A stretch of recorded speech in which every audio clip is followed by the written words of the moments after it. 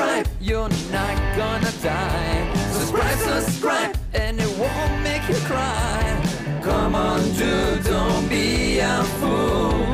Just go ahead and make that move. Yeah, yeah. Subscribe, subscribe, you're not gonna die. Subscribe, subscribe, and it won't make you cry. Subscribe, subscribe, subscribe, subscribe, subscribe.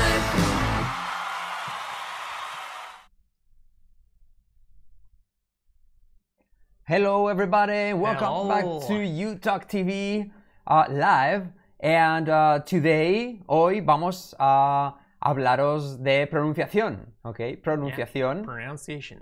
Alright, and let's see who we have here. Venimos a ver quién tenemos por aquí. And parece que no hay nadie. Parece que nadie entra. A ver, probando. Hey, sí.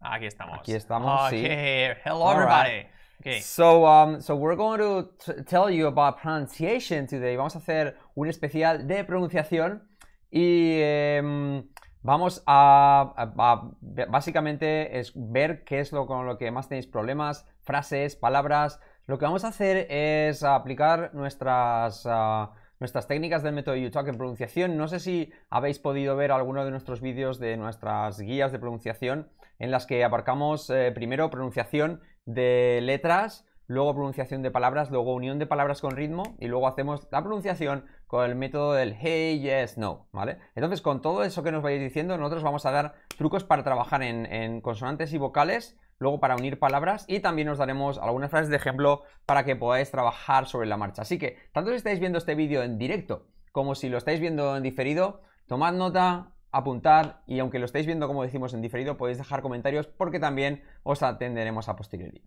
Nos dice Brian, al fin otro directo, debería hacerlo cada semana. Lo hacemos cada semana, Brian, a esta hora, los miércoles a esta hora, así que ya sabes, a partir de ahora no te lo pierdas. Y encima los dejamos grabados, como dice Fran. Sí, una vez que está grabado puedes darle para atrás, para adelante, incluso en directo puedes darle hacia atrás, lo que quieras. Yes. Eso no lo sabías, ¿eh? Puedes darle hacia atrás y luego volver al directo. Ok, so pronunciation, estamos aquí para hablar de pronunciación, lo que decíamos, de palabras, de frases, linking, entonación, de todo, lo más importante. Ya sabéis, la pronunciación que es lo que nos catapulta hacia el éxito en el inglés, que es lo que nos diferencia de hablar normal a hablar excelente. Y lo que decimos siempre, por el mismo precio, pues vamos a hacerlo bien, ¿no? Que se puede aprender. Nos han dicho que no, que la pronunciación es cosa de los nativos, que además si nos decían nosotros los adultos no pueden aprender a pronunciar bien, o los españoles imposible, no pueden pronunciar bien. Mentira, se puede, si se trabaja, se puede. Efectivamente, y recordaros que tenemos 5 letras clave del método YouTalk, Carlos, que son, ¿cuáles? SH, bueno, R. la más importante de todas. La más importante, la I como una E. ¿Cuál sería? Yo diría la R. La R, of course. Porque está por todos lados, ¿verdad? Yes, la siguiente, ¿cuál sería? La I como una E. La I como una E, efectivamente, la R, la I como una I, cortas como una E, que siempre están escritas con I, pues no, hay que hacerlas como E.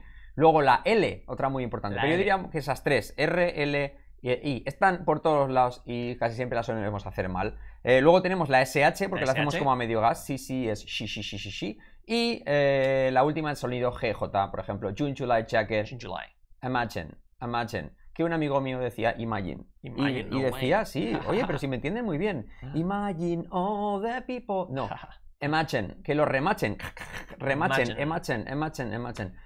Entonces esas 5 letras vamos a prestarle atención, vamos a trabajarlas y luego otras semiclave como pueden ser la V, sí, ¿cuáles más? La TH, this, that, those. Sí, tenemos muchas, ya luego, ¿qué más? La S al principio de palabra, ¿verdad? La S, eso no decir street ni snake, la E fuera. La G también, sobre todo, no decir big ni hello. Exacto, sino beg, como bigote. La H, eso, hacerla como, no hacerla aspirada, nada de decir. Este sonido prohibido. Siempre decimos en clase que, de hecho, los nativos, los ingleses americanos, no saben decir ese sonido. No pueden decir, si vienen aquí te van a decir, Jorge, quiero jamón. No, quieren decir, Jorge, quiero jamón. Van a decir así. Imposible que digan ese sonido. Con lo cual, los sonidos que nos saben hacer ellos, que son ese sonido, y la R, que nos saben decir Ramón, no. Lo que no saben hacer ellos, pues van a decir Ramón. Pues lo mismo, nosotros tenemos que evitarlos. Lo que ellos hacen peor es lo que nos da truco para cómo hacerlo bien. ¡Qué chulo! Y otras dos semiclave también, que son la T y la D, convertidas en R suave española de Mario, de María, ¿vale? Eso es. Put it on, opportunity, let it be, you name it, ¿cómo se dice? Etcétera. You name it. You name it. Claro, puedes decir etcétera, pero you name it suena mucho más cool. And so on, alright? Very cool. Okay, so let's see. What do we have here, Carlos? What do we have? What do we have here, for example? Desde que estudio inglés siempre me ha causado problemas entender la pronunciación de las palabras terminadas en ed, como walked, talked and showed. Bien, primero, tenemos un vídeo sobre eso Sí. que hicimos hace cosa de 2 años sobre las terminaciones en ed. Verbos, podéis buscarlo. Verbos regulares, terminaciones ed, aparece hasta en Google. Google. Me acuerdo cuando me aprendía que yo decía talked and walked. Me acuerdo. Talked and walked. Oye, pero aprobabas tus exámenes al final. Tampoco probaba. I walked a lot yesterday. Sí, pues el truco que hacemos desde YouTalk, que siempre keep it simple. ¿Cómo se dice? Hazlo simple. Keep it. No keep it, sino keep it simple. Keep it simple. Es simplemente mantener una T en tu cabeza. Ya sé que un purista te va a decir, o por teoría, hay palabras que acaban en ed, que acaban en sonido D, otras que acaban en sonido T y otras que acaban en sonido ed. Pero eso para la mente nativa sería un follón, sería un galimatías tener que estar ahí pensando todo eso. Por lo tanto, nosotros pensamos que la mente nativa lo que hace es tener siempre un sonido a T, ¿vale? Por ejemplo, tienes walk, ¿y qué sería? Walked. Tienes play, ¿y qué sería? Played. Porque no vas a decir played. Claro. I played yesterday. No, I played. Claro, técnicamente, ya te suena normal. para competir con la Y hace falta un sonido suave, pero si tú simplemente tienes una T ya la suavizarías. Play, played. Walk, walked. Talk, talked. No vas a decir I played. Claro. I played. Sorry, Claro. we have a problem with the camera. Alright, so hold on a second, you guys. Okay, let's see. We're back. Okay. Oh, justo ahora teníamos... vale. Okay. Yes, no, Back. no. Alright, guys, hold on a second. Because we haven't trouble with the camera. Tenemos un pequeño problema con la cámara. Ah, estamos ya de vuelta. Ya estamos. Okay, we're back. Very cool. So, okay, no hemos perdido espectadores. We didn't lose Not yet, because the audience. There's a little delay. Oh, okay, we'll cool. see. No problem. So, anyways, so por ejemplo, walk, walk, talk, talk. Y luego hay un pequeño porcentaje de palabras que, claro, acaban en T. Y si pruebas una T, walk, por ejemplo, want no funcionaría. Want, pues ahí no. sí que hay que hacer Wanted o wanted. wanted, ¿vale? Wanted. Esa es otra, porque en los colegios nos enseñan a decir wanted y no es wanted, ¿vale? Por ejemplo, rest. Ayer descansé, yesterday, tú pruebas con tu teoría de la T y dirías, yesterday I rest, no va, pues entonces rested. I rested. Pero es un porcentaje mínimo, con esas palabras Sí, son... porque a lo mejor un poco el lío viene cuando las acaban en vocal, como por ejemplo I play, que decimos, podemos decir I played, a lo mejor eso es un error, no, sería I played. Pero no, la ed solo cuando no queda otra opción, cuando acaba en T o en D, simplemente ya está. Pero sobre todo que se den cuenta que ese rested o wanted es una minoría. Sí. Por lo tanto hay que desecharlo porque si no condiciona que el resto digamos played, walked, no. Todas walked, Eso talked, es. played y de repente hay una que no funciona, rested, pues rested. Ya está, eso es. Ya sencillo. está, así de sencillo. Lo que decía que el error viene porque lo solemos añadir cuando no corresponden, como studied, or played, no, played. Eso sería. Ok, muy bien. Primera duda resuelta, quedados. Recordad que tenéis un vídeo y que es sobre terminaciones de verbos regulares en pasado. Buscadlo y os aparecerá ese vídeo nuestro donde explicamos esa teoría, ¿vale? Perfecto. Vale, tenemos aquí la H, nos dice María Luisa. Es verdad que la H suena como J. Human. Digamos que la J sería el sonido más parecido, pero como no existe, tenemos que crear otro sonido que es el sonido de H aspirada, que es como cuando limpiamos unas gafas. Nunca harías, sino, pues es el sonido house. Perdona. Sí, no, dale. Y lo que siempre solemos hacer es practicar con unas cuantas palabras seguidas. Por ejemplo, casa feliz, happy house. Entonces, happy house. Y así te obligas a trabajar ese sonido hasta que se queda automático, ¿vale? Eso es. La H. Diferencia entre B y V. Muy sencillo. La B, como en castellano, la V, como hacen, por ejemplo, pues realmente es una V, una F, pero sonora. Como dicen los brasileños y demás, que dicen viva la vida, ¿no? O principal en mi vida es mi relación, fuerza para vivir. Me voy. Sí, entonces es una F, como dice Carlos, sonora, fijaros. Pero a una mala, ok, worst case scenario, en el peor de los casos, o fíjate, if anything, puedes hacer una F y ya está. Very, ya está. Realmente yo a veces hago una F y no se nota, jeje. O sea que pensar que siempre hay que diferenciarlo porque diferencia palabras, ¿vale? Solo la V. Truco para trabajar esto, ¿vale? La palabra 7-Eleven. Repetid conmigo. 7-Eleven. Yo voy a repetir, Carlos repite y luego lo hará él y yo repito, así veis cómo lo tenéis que hacer, ¿vale? Ok, are you ready? Ready. Ok, 7-Eleven, 7-Eleven. 7-Eleven, 7-Eleven. Good, 7-Eleven, 7-Eleven. 7-Eleven, 7-Eleven. And now you teach me. Yeah, for example, sing words like 7-Eleven, 7-Eleven. 7-Eleven, 7-Eleven. 7-Eleven, 7-Eleven. 7-Eleven, 7-Eleven. 7-Eleven o 7-Eleven. Oh my god! All right. 11-11. I blew it. ¿Cómo se dice la de fastidiado? I blew it. I blew, You blew lo he it. soplado. So, Yeah. 7-Eleven, 7-Eleven. ¿Tenéis este problema? Pues todos los días corriendo 7-Eleven, 7-Eleven. All right, good. Eso es. Aquí viene una buena. Ronald, Eduardo nos dice diferencias entre cheap, cheap, sheep, sheep. Oh my no sé, God. ¿Cómo se dice, for example? ¿Cómo se dice barato? ¿Cómo se... Cheap. Cheap. Chi, que chi, que te digo que que Con vengas una I. aquí, chi. Cheap. Y luego tenemos pues lo que Una sería I española. un chip, que sería a chip. Chip, ese sonido. Exacto. Una E. Ante la duda, una E. Y ya está. Chip.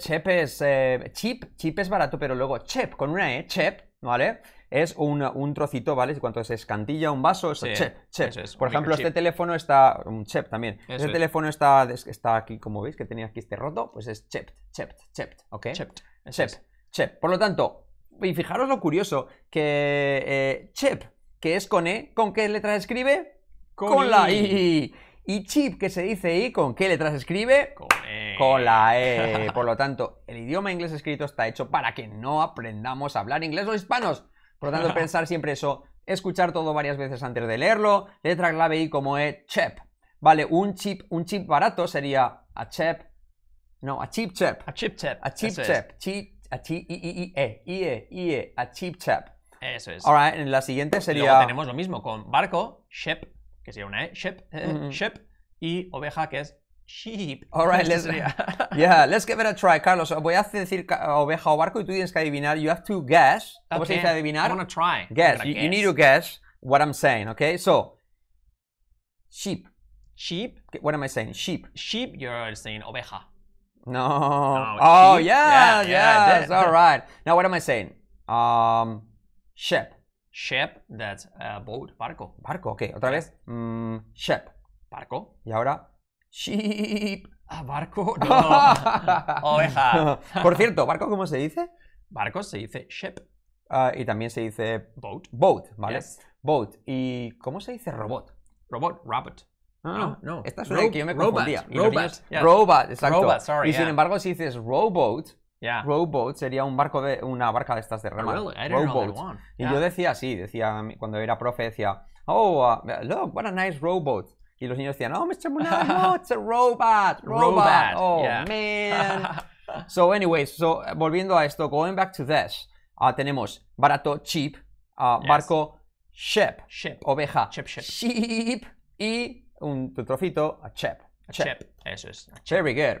Y alguien preguntaba por arriba, que nos lo hemos saltado, Sí. pero ya lo hemos comentado antes también, imagina, ¿vale? Miguel Juan Imagine. Beneito, fijaros, esta es otro clásico, lo repetimos mucho porque la gente aquí en España decimos imagine. Imagine. Can you imagine? Can you imagine my jacket? ¿Y qué tenemos ahí? Fíjate, tenemos dos letras clave. Pues esto es el sonido por lo que hacemos mal, que es la GJ, che, que es Sí. como lo mismo que antes Carlos explicaba que la V era la sonora de la F, pues el sonido G es el sonido de la che. Che. ¿Veis? Che. Pero en cualquier caso, en el worst case scenario, you can use un sonido che, Sería ¿vale? como en catalán cuando dicen Girona. Fíjate, Girona. Exacto, No dicen- Girona. No dicen Chirona ni Irona. Ya, porque sí, Girona. ahora hacían muchos chistes con Chirona, Sí, ¿verdad? sí. Gerona. Pero era Oh my God. Girona. Y ahí todo el mundo lo dice bien. Ese sonido. Sí, fíjate. Y Curioso. otra curiosa es el actor Nicolas Cage. Fíjate que Cage. todo el mundo dice jacket. Bueno, todo el mundo. El fallo típico suele ser Sí. decir give me my jacket, jacket. imagine my jacket. Sí. Y sin embargo, siempre dicen el actor Nicolas Cage. Y eso lo dicen bien. Yeah, Cage. Pues claro, porque es que no sonaría Cage. Cage. En cualquier caso, por lo tanto, tenemos imagina, tenemos la letra clave G y luego la I como una E. Dos I's como E. Entonces dicen así, imagine all the people Yep. living life in peace. You may say I'm a dreamer. Y dice, but I'm not the only. But Dice I'm not, yeah. John Lennon, No que dice- es americano, es- ¿verdad? John Lennon. Sí, vamos, de New York. Oh. Es más británico que el té. O sea, pero John Lennon. Y dice, but I know the only one. No. But I know the... But I know the only one. Dice, but I'm not... Vara, no me des la vara, but I'm not the only one. Eso es. Sí, lo hemos pillado a John Lennon. We got him. Alright, so... Yeah. ¿Qué más tenemos por aquí? Mira, esta pregunta de latinos exitosos. Consulta, al comprar los libros en PDF, ¿tengo acceso a los audios en YouTube TV Plus? Bueno, si compras los libros en PDF, el libro te viene con un audio. Pero luego, aparte, tienes que pagar por YouTube TV Plus. Que de momento está baratísimo, a precio de saldo, a 9,9 euros. ¿Qué más? Está todo black. Aquí es cuando se ha ido. Pero no hemos perdido espectadores. That is awesome. 165, a ver si conseguimos 200. Yes, we need 200. By the way, how many do we have in our YouTube channel? ¿Cuántos tenemos? Hey, we have 99,300. 300. Por poco no vamos a conseguirlo en directo. Pensamos que sí, 100.000 espectadores, 100.000 subscribers, vamos a llegar, calculamos que sobre el jueves, mañana o el viernes a mediodía. Alright?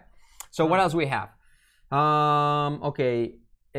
Cuando dicen university lleva a o an. Lleva a. ¿Por qué? Porque la u está considerada como semiconsonante. No sabemos por qué, pero a efecto es vocal. ¿Sí? Es un sonido consonante. No sé por qué. Exacto. Por lo tanto, se dice, fijaros, an apple, an orange, ¿vale? Pero sin embargo, a university.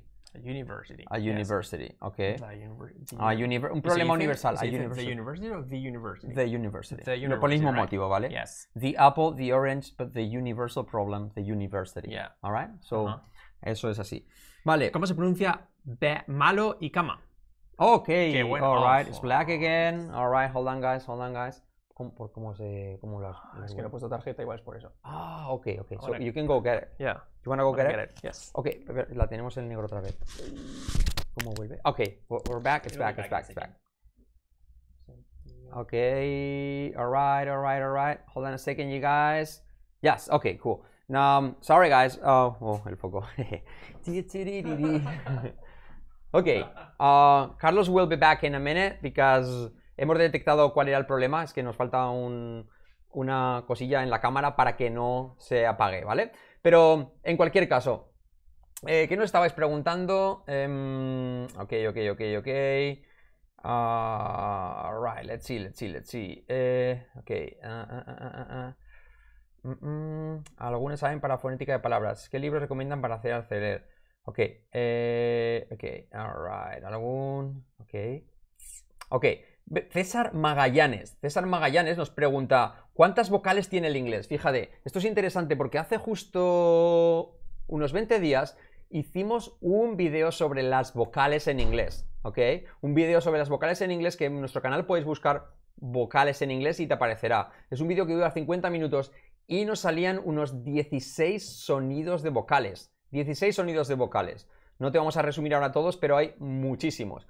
Sobre todo muy importante que veáis ese vídeo y que nos digáis cualquier problema que podáis tener, os lo resolveremos aquí, ¿vale? O si queréis preguntarnos aquí por alguna vocal en concreto, pues podemos ayudaros sin ningún problema, ¿ok?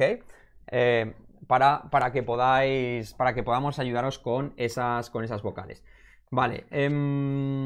Alright, fíjate, Rafaelator dice did and didn't es hard to pronounce, ¿ok? Did and didn't, sí, efectivamente, son difíciles de pronunciar porque tienen la letra clave I como E, ¿vale? Lo hice I did it, ¿vale? Entonces, fíjate qué ocurre, que did, cuando sigue de otra vocal, la D se convierte en una R suave, I did it. Y por la misma regla de 3, I didn't tiene la I como E y luego la D que se convierte en una R suave española. Por lo tanto, se dice didn't, como voy a estudiar derecho. I didn't do it. ¿Tú lo dices así, Carlos? Yes, I didn't. Por supuesto puedes decir... no sé cómo esta gente dice. Didn't o... I didn't do it. Did you do it? I didn't do it. Did you do it? Fijaos la diferencia entre decir, por ejemplo, did you do it? Did you do it? Did you do it? O no lo hice, I didn't do it. I didn't do it. I promise that I didn't do it. Pareces a Apu de los Simpsons, Carlos. No, you are kidding. You are kidding me, I didn't do it. You must be kidding. ¿Sabes qué vamos a hacer en un directo, Carlos? Un directo. Yo voy a hablar como así, como se escribe y tú hablarás bien o al revés, ¿vale? Wow. ¿Qué te parece? What are you telling me? No way. I didn't do it. Really? Esa es la palabra más clásica que, Really? que los españoles pronunciamos mal. Really? Really? Really? I didn't do it. Really? Imagine if I spoke like this. You would understand. Me cuesta, ¿eh? Yeah, you yeah. would understand me very well. Didn't you? Did I? Yeah. I would understand. Oh yes. Oh my God. Okay, so so let's we're hey, okay. we didn't lose any the audience, Por Carlos. hacer el tonto. Sí, has marchado, you left, and then went up. Ha sido por hacer la parodia. Ok, no pasa nada, solo son problemas del directo. Sigan así, son los mejores. Muchas gracias, Pepe. So about did. So didn't. Yeah. ¿Ok?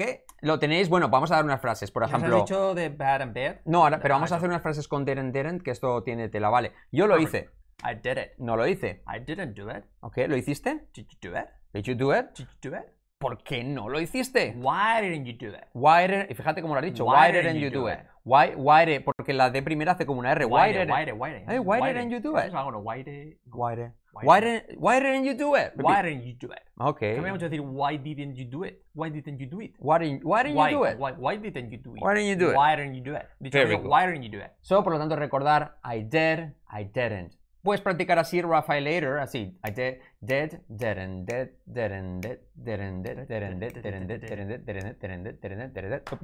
Ok. Y decíamos por aquí, malo, ¿vale? Sería Bad. Bad, that's Bad. bad. Y cama sería Bad. Ok. Sorry, bad. Y fíjate que yo cuando estaba en Estados Unidos me parecía que lo decían con A, porque la E la hacen como una A. Sí. Bad, my bad. Mi cama es mala, my bed is bad. My bed is bad. Okay? Bad. De hecho, hacen tanto la E como una A que cuando dicen especially, que lleva una adelante, dicen especially. Cuando lo dicen despacio dicen especially. Sí. All right. Hey, Hey, de 186. hecho hay una canción de Pink Floyd que dice We don't need no education. Education. Yes. Sí. Yes. Y es curioso que ese education way Education. es que los australianos hacen why como way como why. Why are you doing here? Yes. Why are you here? Why? Way, no way, no why, something like that. Why? Yes, Muchas veces la Y a veces cuando hablan muy coloquialmente se queda como una Exacto. This is for ya. Para ti, this is for ya. Uh-huh. This is for ya. Pero en América igual hace mucho conflicto. Exactly. This is for ya. For So- your guys. Yeah, so Anael Pujols Sánchez. Ok, lo mismo, vas en boss. Bueno, técnicamente vas, jefe, es con una A como en la guía de Vas. vocales que hicimos hace poquito, ¿vale? Hay un sonido que es como ha, doctor, que es como una A así. Pues ese es el sonido de jefe, vas. Entonces repetirías hat, doctor, vas. Sin embargo, autobús es más bien como el sonido de come, some. Es este sonido que representan así, o como schwa también es lo mismo, schwa, ¿vale? sí, eso es. Entonces dirían Bus. some, come, bus. Some, Bus. come, bus, hat, doctor, bus. Pero el contexto, yo realmente... Bus and the bus. Yes. Es el contexto porque prácticamente son muy difíciles de diferenciar. La T de university. Sí, lo que decís. Se pronuncia como una D o una T. Se puede pronunciar. Lo correcto que decimos sería university. Pero lo que pasa es que dicho rápido nadie dice university. We're going to the university. The university. Opportunity, university. Yeah, this university, it's a great opportunity for you. Opportunity. Y yo me acuerdo que opportunity lo escuchaba decir en mi primer año a una de las profesoras. Oh, it's a great opportunity. Y le decía, a ver, ¿cómo se dice oportunidad? Y decía, opportunity. Dijo, no, has dicho opportunity. Y me decía, no, se dice opportunity. And I go, oh, man, no son conscientes de cómo hablan. No, no se dan cuenta, claro. It's funny. It's funny. Es It's a little bit funny. Funny, yeah. The feeling inside. ¿En qué ocasiones se dice someone y somebody? Bueno, esto es pronunciación, pero son iguales. La puedes usar las dos como quieras. Sobre todo la pronunciación de somebody, que no digas somebody's here. Somebody. Incluso Queen, que son británicos, dice find me somebody to love. Eso dices, Find. ¿Me puedes hacer la voz de eso? Find me somebody to love. Find me somebody to love. Somebody. Can anybody find me somebody to love? Good job, Carlos. Oh my God. Great. Good singer. Wow, yeah. Ok. The future. Jesús Antonio, ¿qué inglés hablan? Pues hablamos inglés estándar, ¿no? Diríamos, quizás un poquito más americano, Yeah. pero bueno, es un poco inglés estándar. But that's not important. Eso no es importante. Lo que Eso intentamos es quitar el defecto típico, ¿verdad? Siempre la gente nos dice, ¿qué es mejor? ¿Inglés? O sea, pero es que no hables inglés británico. Da igual, si hasta que llegues a diferenciar un acento de otro, no diferenciarlo, pero hasta que tu speaking se diferencie entre un acento y otro, es el final de todo, cuando ya tienes un nivel 9,5 sobre 10. O sea, que no importa. Mira, Juan Jesús dice, nos vemos en la Feria de Franquicias de Málaga. Yeah, sure, we'll see you there, Juan. ¿Qué ejercicio recomendáis para practicar speaking cuando estás solo? Ejercicios ahí que puedes hacer, leer en voz alta y luego una cosa que va muy bien, va súper bien, prepararte charlas o ponencias tú solo. Y un buen truco que hacía yo también es decir, voy a hablar de lo que sea, voy a hablar de, yo qué sé, de mis vacaciones, de ayer, lo que voy a hacer este fin de semana, lo que sea, te lo inventas y lo hablas, pero te pones una cámara delante. Tu móvil te lo pones y es como si estuvieras hablando con 30 personas. Te pones súper nervioso, en serio. Y es real, es real. Y luego lo miras y dices, vale, mejor aquí, puedo mejorar esto, puedo mejorar la pronunciación, sí, esto, lo otro. Y eso es una buena ayuda que te puede servir. Alright, great. Y pregunta por aquí Juanco, ¿por qué habláis con acento americano? Bueno, pues porque preferimos el acento americano que el acento de Madrid, de Barcelona o del acento español o de México, ¿vale? Intentamos, es que los que somos de pueblo pequeño nos gusta hacernos como los extranjeros, ¿vale? Sí. Entonces dijimos, ¿qué suena más molón? ¿El americano? Pues ese. Y eso es lo que estamos enseñando. So if you guys like the way we talk, then you can replicate it, right? ¿Cómo se dice lo puedes replicar? You can replicate it. Oh my God. Yeah, I was trying to test you and you passed. Carlos, has pasado. I did. Hay una buena palabra aquí, esta me encanta. Refrigerator. ¿Cómo se pronuncia? Oh my God. Can I give it a shot? Yeah, give it a try. Okay.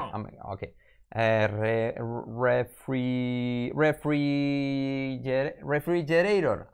Almost. No. What do you think, guys? What do you think? Refrigerator. Wow. 200 people. We got it. Oh my God. Hemos conseguido 200 personas. We got it. Yes, baby, we got it. Teníamos una apuesta que decíamos. Yo he dicho, hoy digo que superamos las 200 personas. Y dije, ¿qué va? Si hoy es, la gente está de vacaciones, está no sé qué. Que sí. No, 200 people. Oh my God, this is awesome. Ok, refrigerador. Refrigerator. Oh, fíjate. Who like refrigerator? Fíjate ahí, letras clave, un montón. Refrigerator, hay 3 o 4 R's, ¿vale? Están todas ahí. Y la I, y la July jacket. Refrigerator. So,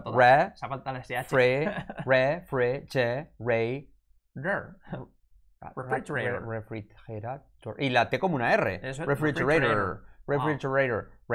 Sí. 203. Wow. Oh my God. Oh, man. So, alguien preguntaba, por cierto, a un canal de inglés. ¿Recomendáis algún canal de inglés? Pues recomendamos que no sé si habéis visto que hemos entrevistado a Romuald Fons, que es un marketer de Barcelona y que habla un inglés fantástico, very good English, y va a abrir un canal de marketing online en inglés. In English. Yeah, in English. So, eso os lo recomendamos, va a estar en breve y os lo anunciaremos también aquí. In the meantime, mientras tanto, recomendamos que veáis esa entrevista de ayer de 30 minutos en inglés que toda la gente decía, ¿cuándo vais a hacer un vídeo solo en inglés? Ahí lo tienes. Ahí lo tenemos. Y otra cosa, por supuesto, tenemos un canal de niños también. YouTube TV Kids. Kids, aunque lo tienes que escribir con I, ¿de acuerdo? Kids. YouTube TV Kids. Para los más pequeños de la casa. Igual podemos escribirlo aquí para que lo vean y así lo podéis buscar. Lo vamos a poner en el chat y así podéis buscar. You can look it up on Google. Poner el link, ¿verdad? Sí, pon el link. Sí, exacto. youtube.com barra, no sé cómo se dice. Exacto. YouTube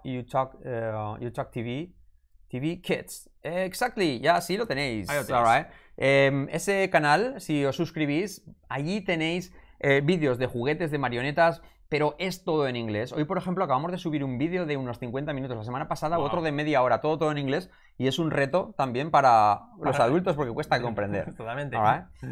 So, very good. Kev Sánchez, can and can't. Yes, what do you say? Can, sobre todo lo principal. No digáis can con una I can't do it. No, I can. Una E. Como no voy a hablar, el truco que siempre hace gracia a la gente, I can. Y en negativo, I can't. Ok.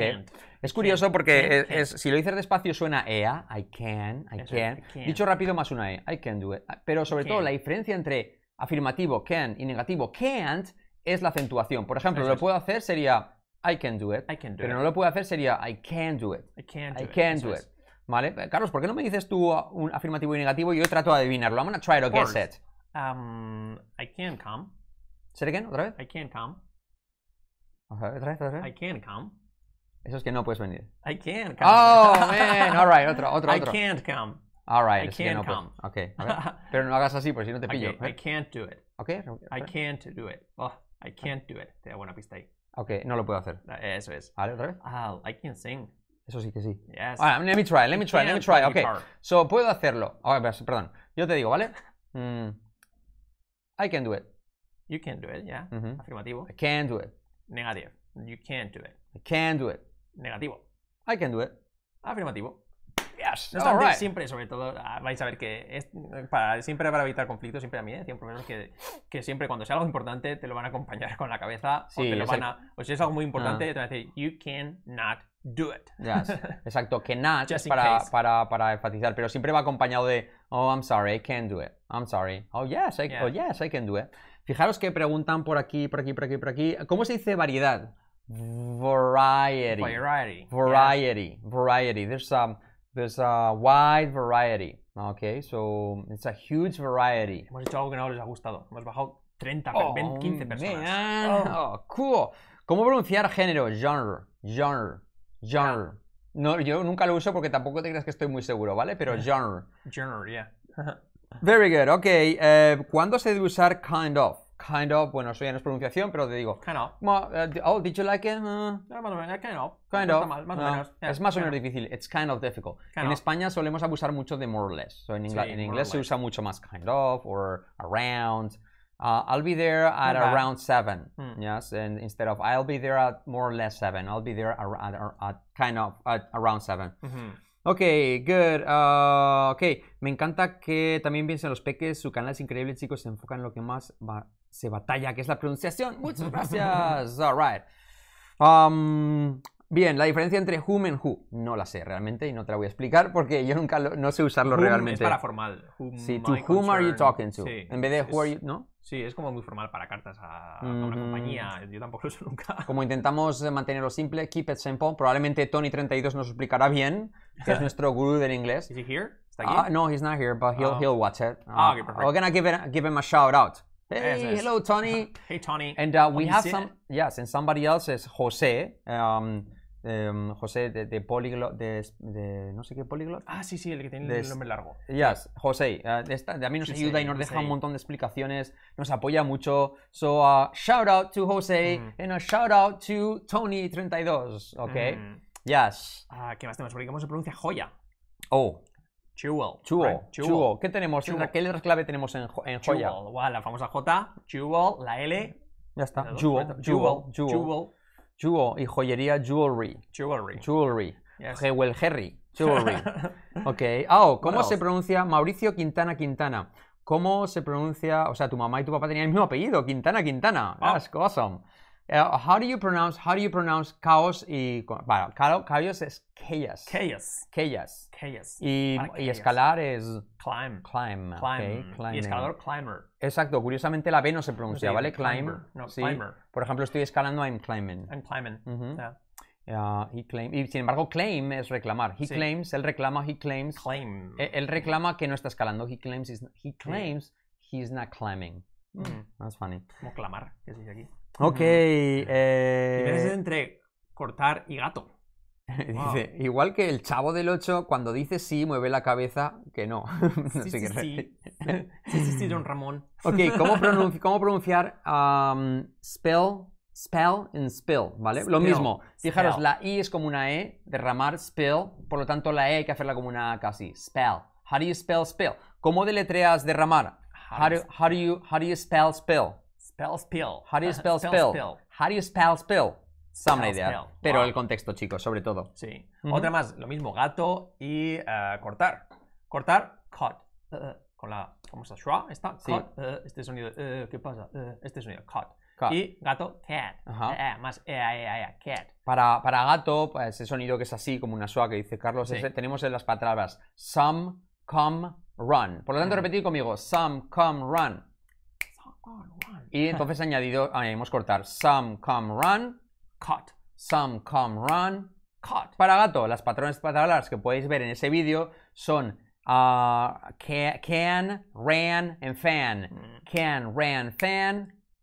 Cat. Cat. Can, ran, fan. Cat. Por lo tanto, corta el gato sería caught the Cat. caught the cat. Caught the cat. Caught the cat. Caught the cat. Me acuerdo que vi una película, no me acuerdo, de Will Smith. Y decía, su amigo se llamaba Sam y le decía, hello Sam. Y me quedé, ¿por qué dice de Sam? Decía Sam. Hello Sam. Hello Sam. Yes. And totalmente no decían hello Sam, no, hello Sam. Exactly. And not only there, but also, if you watch the movie Grease, la película Grease, fíjate que los dobladores de aquí, en español, le llaman Denny. Denny. Hola Denny, ¿qué tal? ¿Cómo estás Denny? Sí. ¿Por qué le llaman Denny? Porque ellos cuando escucharon la película, escuchaban Denny, no escuchaban Danny. Hola Dani, ¿qué pasa? No, Danny. Danny. Y dicen, Sandy, dice la persona. Sandy. Sandy. Exacto, es lo mismo. Sandy. Yes. All right. Very cool. All right. ¿Qué más? ¿Cómo se pronuncia? Eres muy brusco. ¿Brusco? Brusco. Gross. Rude. Rude. You're too rude. Rude. Con la letra U. ¿Sabéis que la vocal U también puede ser O, como boc, lock, cock? Eso O como U, como puede ser food, rude. Rude. Food, rude, and mood. Rude. Con una U, rude. Don't be rude. Ok. Cool. Eso es. ¿Cómo se dice? Consumir. Consume. Sí que no es pronunciación. ¿Cómo se pronuncia thing and thin? Vale, thing es lo único que... cosa o delgado, que es thin, es la única terminación, es la G. Thing. Esta cosa es delgada. This thing is thin. This thing is thingy. This thing is thin. This thing is thin. This thing is thin. Alright. This thingy majiggy, por ejemplo, ese cacharro, que no sabes el nombre. ¿Me puedes pasar ese cacharro? ¿Sabéis en América nos dicen cacharro, ese zarrio, ese objeto? Sí. Pues que no sabes el nombre, se dice en inglés that thingy majiggy. Can you give me that thingy majiggy? Sí. Y cacharro se dice construction o algo así. Construction, creo que sí. Algo así. Yes, really? Yeah, okay. I didn't know. Yeah.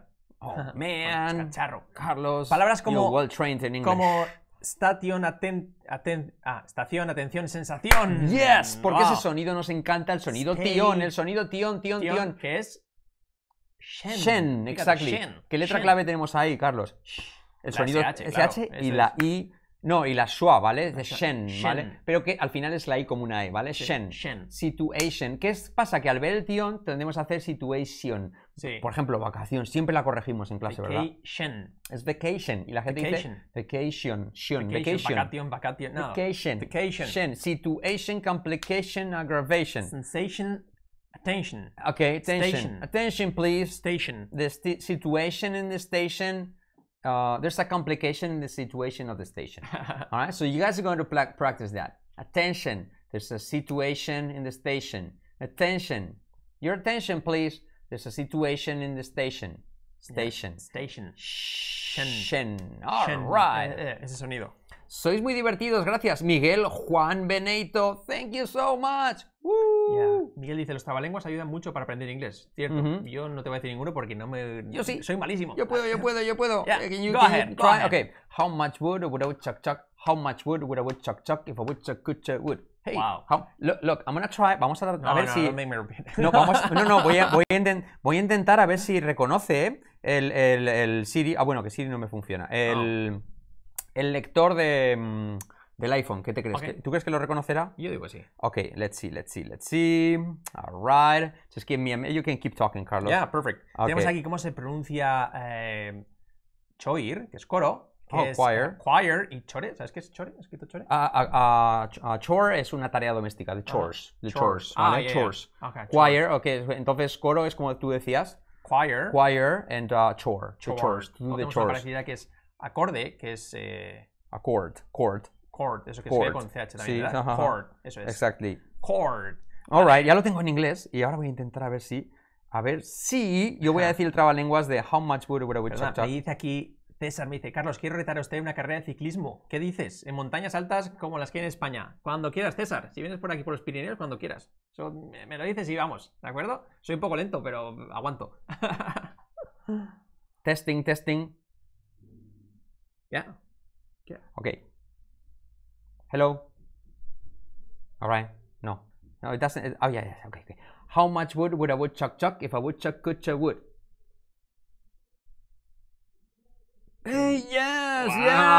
too caro. Okay. Let me show you guys. Let me show you. Right there. Right there. Can you see it? Yeah, How much wood would a woodchuck if a woodchuck could chew wood? Yeah. All Por eso right. tenemos en inglés, lo acabamos de hacer. Hay más de esto. Porque es que soy malísimo. De Betty bought a bit of butter, but she said this bit of butter was a little bit Oh man, Carlos, that's Betty difficult. bought a little bit of butter. Betty bought a bit of butter. Betty bought a bit of butter. Betty compró un trocito de mantequilla. Betty bought a bit of butter. Betty bought a bit of butter. Eso es para la T como una T. Yeah. O también pitter patter pit pat, pitter patter pit pat, pitter patter pat pat. No significa nada. Pitter patter pit pat, pitter patter pit pat, pitter patter pat pat. Si no sabéis cómo se escribe, ponednos comentario en diferido también, que os lo escribiremos, ¿vale? Esta es buena. ¿Cómo se pronuncia Google? ¡Oh! Un truco. Tengo un truco muy bueno, Carlos. Go ahead. Yes, hay un nombre de chico que a mí me gusta mucho, que es Hugo. Hola, Hugo. Hugo. Vale, pues a Hugo la H la vas a cambiar por una G. ¿Qué queda? Hugo. Google. Google. Yes, Google. Google. Yes, Google. Yeah. ¿Y cómo se diría buscarlo en Google? You can say Google it. Google it. Look it up on Google. Google it. If you don't know what it means, you can Google it. You can Google it. Google Yeah. it. Yes. What else? ¿Cómo se dice? Complicado y complicar. Complicado, complicated.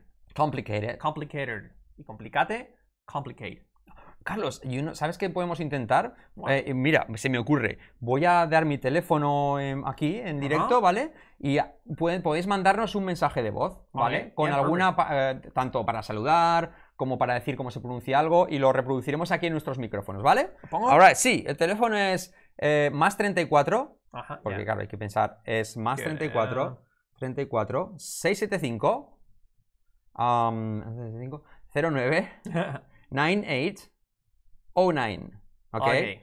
Yes. So that's my phone number. So you can send us a voice message, no escrito, ¿vale? Porque escrito lo tenéis aquí. Yes. Pero podéis mandar un mensaje de voz y lo intentaremos reproducir. Nos podéis saludar, nos podéis decir lo que queráis, o también alguna cosa que, oye, pues yo tengo algo más largo que sea que queréis poner aquí, nos podéis decir por voz, ¿vale? Alright. Cool. ¿Qué más? Ciego, ¿cómo se dice ciego? Blind. Fijaros, aquí no es blend, que es un caso de la I, que a veces el 90% es como una E, pero según hay algunos casos que es I, como en este caso, blind sería blind. Blind, okay. Blind man. Yes. Blind man who taught me how to see. You know that song? Yeah. Blind man. Yeah, Aerosmith. Fijaros cómo decimos Aerosmith. Blind man who taught me how to see. Yeah. It was blind man. Who turned... That's an awesome song. Te va a pasar como a Ignatius. No sé qué le pasó, porque dio el teléfono y fue mucha gente. Bueno, vaya problema, ¿no? Bueno, de momento nadie manda nada, ¿eh? Oh my god. Anyways, ¿la D se pronuncia igual que en español? No, fijaros, la D... bueno, Carlos lo sabe explicar. Yo diría que la D es como un R suave. De hecho, en español sacamos la lengua, ¿verdad? Sí, dame el dado. Es interdental en español muchas veces, dado, y en inglés no, es da. Un truco que podéis hacer muy bueno para practicar la D es poneros el dedo entre los dientes, así, y regar, dame el dado, de dado, lo tenéis con un lápiz, por ejemplo, entre los dientes, De hecho, yo me di cuenta, en mi segundo, creo ya que era mi tercer año, y hablaba español con una chica americana y decía, me has dado el dato. Y yo digo, claro. Entonces me di cuenta que no se pronunciaban igual. Alright. Anyways, good. ¿Cuál es la correcta pronunciación de pensar en pasado? Nos pregunta Israel. Porque he escuchado a algunos americanos que lo pronuncian como thought. Sería I thought. Thought. Con el sonido Z que tenemos en España, fijaros. Thought. Se pasará, eso posiblemente los que lo digan no sean americanos. Sí que es típico a veces de los inmigrantes americanos que mucha gente las TH, de ese sonido za, no lo suelen decir I think. I think. Yes, es precisamente por eso, ¿vale? Entonces simplemente pensar que es un sonido Z, ¿vale? I thought. Ok. Y por ejemplo, la diferencia entre thought y enseñé sería thought es con Z y sí que sería taught. I taught. Okay, I taught you. Tenemos todos los verbos compré, bought, enseñé, taught, pensé, thought, peleé, fought, cogí, caught. Exacto. Thought, bought, fought. Todos iguales. Exacto. Nos pregunta Esmeralda que si tenemos una academia en Málaga. No la tenemos, pero el día 9 de mayo vamos a estar en la feria de franquicias de Frankie Shop. Por si estás interesado en una franquicia en Málaga o conoces a alguien que esté interesado, ven a vernos. O si quieres ven a vernos, nos puedes venir a ver sin problema. Vamos a estar ahí todo el día. Very cool, very cool. Ok, tenemos un mensaje de voz. Vamos a ver, vamos a ver, vamos a ver. Espero que este mensaje de voz... Hay que no nos ponga la cara de un burro, A ver, a ver.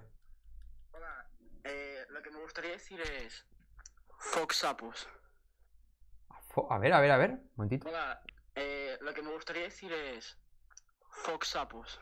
Foxapos. Pues me lo tendrás que poner por escrito porque tampoco Sí. lo he entendido. Alright. Nacho, tendrás que repetirnos otra vez o ponnoslo por escrito, mándamelo por escrito, porque no lo he entendido muy bien. Alright. Hi guys, great to talk to you. Vale, pero dejaros mensaje de voz como ha hecho Nacho, que ha estado muy bien, pero no lo hemos acabado de comprender. Alright. ¿Podéis hablar un rato con acento británico? What? It is over. I wanna try. So whatever you prefer. My car's there. My car's there. your So car let is me there, tell huh? you something. Do you understand? I didn't understand anything. I think, did you get it or you didn't get it? Oh, Whatever wow. you prefer, Oh that my- would be welcome oh for my me. goodness. Blood. So, Oh my what are you goodness. talking about? I think It that's is enough. difficult. That's enough. It is That's enough. difficult. Yeah, It is yeah. difficult. Hey, we did a good job. Yeah. Okay. Vais a venir a la feria de Sevilla. Fuimos a la feria de franquicias hace un Sí, mes. supongo que se refiere a la feria Ah, de, vale. a la feria de abril, ¿no? Supongo, sí, está joder, claro. Si nos invitáis, vamos. Montamos una caseta YouTalk ahí. ¿Eh? Sí, no hay ningún problema. We love Sevilla. Nos Yeah, encanta Sevilla. wow, incredible. Alright, ok, veamos a ver si tenemos más mensajes. Nacho no ha vuelto a escribir. Alright, so. Como la diferencia entre 3, 3 y árbol, tree. 3 con Z, 3 y árbol, tree. Y libre con F, free. Tenemos mensaje de Sebas. Y de Oscar, oh my god. Wow. A ver, vamos a ver, vamos a ver. A ver. Ok, no se carga. Ha debido ser muy largo. A ver, este por aquí. Bueno, voy a poner. Vamos a quitar el Wi-Fi. Y veremos a ver. Ok. Tiriri. Ya, Carlos, you can keep talking. Yeah, sure. ¿Cómo puedo hacer una prueba de nivel gratuitamente? Pues eso, bueno, nos puedes llamar si quieres, te haremos una prueba. Claro que sí. ¿Qué más? Acento británico, repeat the number again. Si lo buscas un poco por arriba lo tenemos. Ok. What else? Jueves, se dice Thursday. Fijaros que es lo típico decir Thursday. Okay. Thursday. Y fíjate, sucio, que es dirty. ¿Vale? Dirty, dirty. Oh, Nacho nos decía, era una broma. Sorry, guys, I really like your channel. Okay, thank you anyways, Nacho, but you can keep the number and keep trying next time. And, vale, tenemos aquí otro. What about catch? Catch. What about catch? All right. You did great. Catch es atrapar, ¿vale? Catch y se dice como tú lo has dicho, catch. ¿Y en pasado? Como caught, ¿vale? Como ¿qué haces catch? Ok, Eso es. catch. ¿Cuál es el truco aquí? What is the catch here? What is the catch here? What is the catch? Ok. Vamos a ver que tenemos más mensajitos por aquí. Ok. What about catch? Vale, catch, Sí. ya el mismo. ¿Cómo se Por aquí pronuncia otro. luz y ligero? Bueno. Ok. Hola chicos, excelente canal y excelentes videos. Mi pregunta es sobre las consonantes mudas, por ejemplo en la palabra walk and talk. ¿Lo mismo ocurre con would o could o se pronuncia would, could? Oh my god. ¿La L So, se refiere? a las consonantes. Las consonantes Las mudas. consonantes, Vale, por eso ejemplo, walk and talk, sí. Walk, talk, ahí no se pronuncia. La L no se pronuncia. Yo me insistía en pronunciarla de cuando aprendí inglés y no se pronuncia. Walk, talk. ¿Un walkie-talkie? A walkie-talkie. Oh my A God. walkie-talkie, por ejemplo. ¿Cómo se dice? En los años 90 triunfaban los Wallman, que decíamos aquí, los Walkman. Walkman. Y también, por ejemplo, la Guerra de las Galaxias, Star Wars. ¿Cómo se llama el protagonista? Luke Skywalker, no. Luke Skywalker. Qué bien te suena. ¿Cómo podías Skywalker. suspender inglés, Carlos? Skywalker. How I don't know. come you failed English? Well. Oh my god. Okay, Yeah. we got another message. Hi friend, my name is Daniel Montoya. How do you say methodologies? Ok, Daniel Montoya de do you Venezuela. say? Venezuela. Saludamos a todos los venezolanos de nuestro canal. Daniel Montoya, ¿cómo se dice meteorología? I don't know. Meteorology? Meteorology. You can look it up, because I would say meteorology. But I'm maybe not it is sure. meteorology. I would say I'm not sure. meteorology. Like We okay. could bet something. No, you of course. can open it. Okay, Yeah, yes. yeah. I would say meteorology, but we'll check it out, okay? Tenemos más cosas por aquí. Yeah, second. I get it better. No lo he comprendido. I get it, but no, este no lo he entendido, la verdad. Meteorology. Yeah, meteorology. Meteorology. Meteorology. Ok, Yeah. meteorology. Very Meteorology. good. A ver, por aquí tenemos más. Hi guys, greetings from South America. Oh, that's funny. Hi guys, greetings from South America. Okay, very from? cool. So where are you from? South America, where? South okay, America. but we like this message. Let's play it again. Hi guys, greetings from South America. Okay, greetings. Your English sounds awesome. All right, I don't know what your name is, but really sounds good. Yeah, okay. Hi guys, greetings from South America. South America. My God, you Great. sound from North America. Awesome. Dame un consejo para pronunciar la R como tú. ¿Qué ejercicio recomiendas? When you say, how are you? It sounds so American. Mhm. So, how are. El truco. Que suene así. Como un perro enfadado. Cuando se enfada que hacen. Pues así. Exacto. Car. Sí que es más tecnicismos. Pues en español, ¿cómo pronunciamos la R? Pues tocamos el puente del paladar. El truco, la única regla, no tocarlo y echar la lengua para atrás. Fijaros cómo colocamos la lengua, fijaros. Arriba, ¿vale? Y una cosa, aparte de la de Carlos del perro, yo lo que hago es hacer mucho este sonido, fijaros. Eso es. A ver. Y cuando lo tienes ya repites palabras que acaben en R cortitas. Sister, paper, September. Sister, paper, how are you? Pilar, sister, paper, car, sister, paper, September. Tenéis que ver los vídeos de pronunciación del canal que están muy bien, ¿vale? Eso es. A ver, What sí. else? Tenemos más cosas por aquí. Noé, a ver qué dice Noé. I'm from Bolivia and I used to work in a call center. That's why I have this accent. Oh my God, Bolivia, very cool. Let's play it again. I'm from Bolivia and I used to work in a call center. That's why I have this accent. Okay, I'm from Bolivia and I used to work at a call center. That's why I have this accent. So congratulations, Noé. Great. Yes, we're proud to have such good speakers in the channel. Awesome.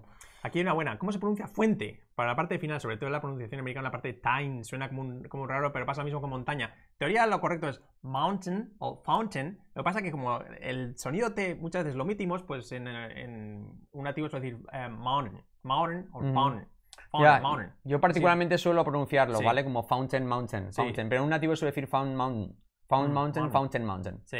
Para mí es más sencillo, para nosotros es más sencillo hacer fountain mountain. Sí, yo también digo fountain, pero mountain. Fountain Pero si mountain. me pronuncian mountain. Mountain bike. Sí. Cuando hablan de bicis, mountain bike. Ok, tenemos más.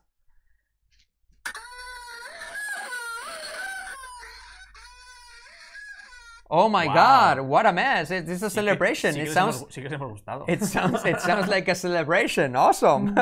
Saludos desde Alemania. Ok, saludos. No me aparece vuestro nombre, me aparece solo el número, pero thank you so much. Podéis poner el nombre antes. Sí, estaría guay que pusieseis desde Alemania, Elena, Eso ¿vale? es. Y así podemos decirlo, ¿vale? Eso es.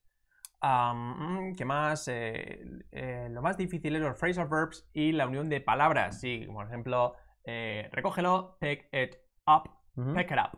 Pick it up. Estuvimos hablando el otro día de eso y también tenemos un vídeo por ahí sobre varios vídeos ya sobre eso. Ya, su unión de palabras. Very Take good. it out, for example. Take it out, get it out. Tenemos mensaje de Gabriel, a ver qué You dice. have been trolled. Hemos sido ya troleados. Hello guys, I'm Gabriel and I have problems with the empresarial world. With the... Okay, what? Sí. Hello guys, I'm Gabriel and I have problems with the empresarial world. Con la palabra empresarial. ¿Empresarial? Business. I don't know. No, si puedes explicarnos mejor, Gabriel, porque realmente no hemos entendido muy bien tu pregunta. So if you could say it again, that'd be great. That'd be awesome. Okay, but guys, thank you so much for your messages. I hope you guys Vamos a ver, empresarial. are you guys yo no directamente no sé si No sé si existe, pero ¿no? bueno. No existe. Se está escuchando bien los mensajes que reproducimos y bueno, parece que eso está gustando, estamos manteniendo los espectadores. Bien. Ok, 163. Gabriel. Management. Vale. Management, pues management, como tú dices. A manager es un director, pues management. To manage es controlar algo y manager. Management. Ok. The management of this company is very good. Porque play it se pronuncia played it. No, sería jugar jugar, play it. Sería sin la R esa, play it. Play it, yes. Juégalo, pasado, play it. Played it. Sí, Played pasado it. sí que Pasado sí. Ajá. Yo lo jugué, I played it. I played it. Okay. Eso es. Very ¿Estás good. en vivo? ¿Pueden dejarlo grabado? Sí, se queda grabado. No te preocupes que luego aparece en el canal y aparece todo. Lo puedes revisar con todos los comentarios encima también. Así que no hay problema. Ok. Puedes pronunciar los verbos acabados en ed, and suffer. Si retrocedes el vídeo cuando acabemos, retrocedes al principio. Ha sido, creo, la primera pregunta que hemos hecho. Helen from North Carolina. Algún día haremos pronunciación de las ciudades, que está chulo eso. ¿Cómo se pronuncia? Although. Okay. All right. Fijaos ahí, no es although, no es z, es the. Es sonora. Although. Eso es. Alright, ¿qué más tenemos? Vamos a tener que ir acabando, chicos. We're almost finished. Yep. Oh, it went fast. Yeah, 55 minutes. Very funny, this class. Yes, and a lot of the audience was pretty high. A lot. Yes, pretty good. Sorry for los gemidos. Ah, Benito Camela. That's funny. Alright, no problem.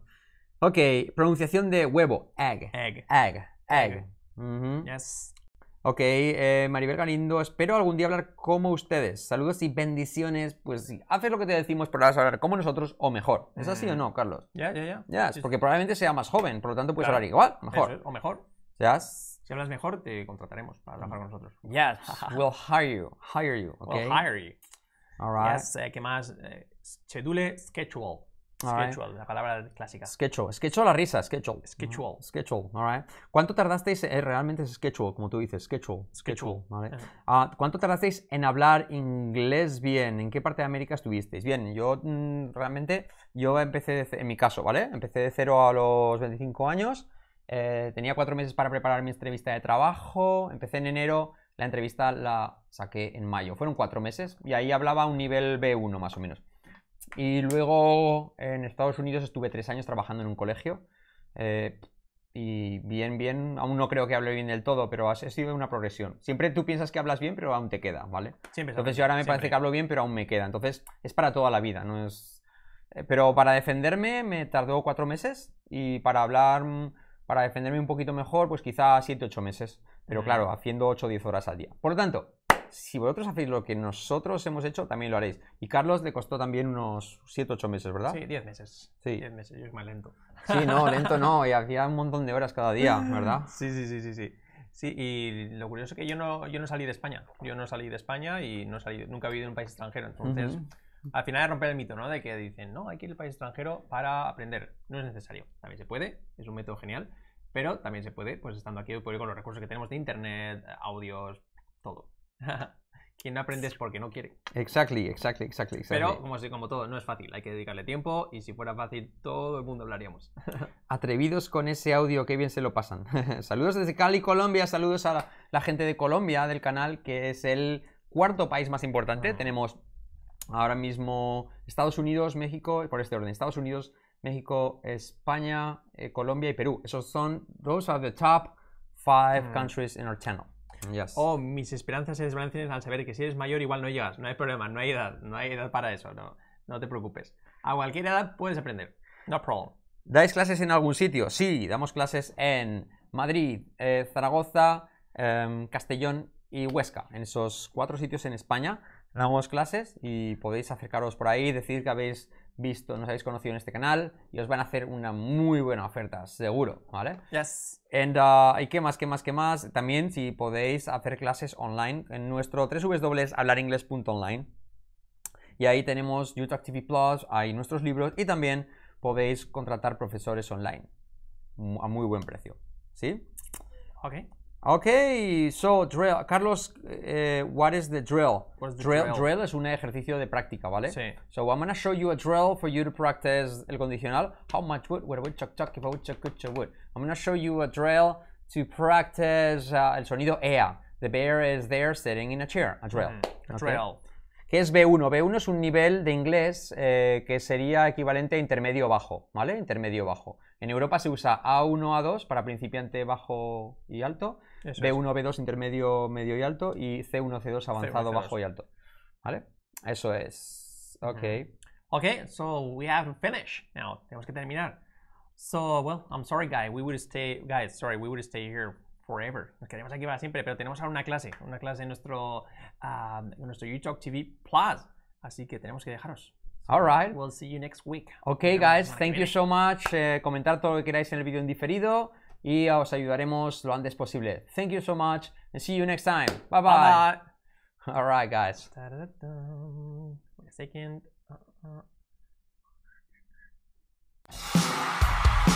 Subscribe, you're not gonna die. Subscribe, and it won't make you cry. Come on, dude, don't be a fool. Just go ahead and make that move. Yeah, subscribe, you're not gonna die. Subscribe, and it won't make you cry. Subscribe.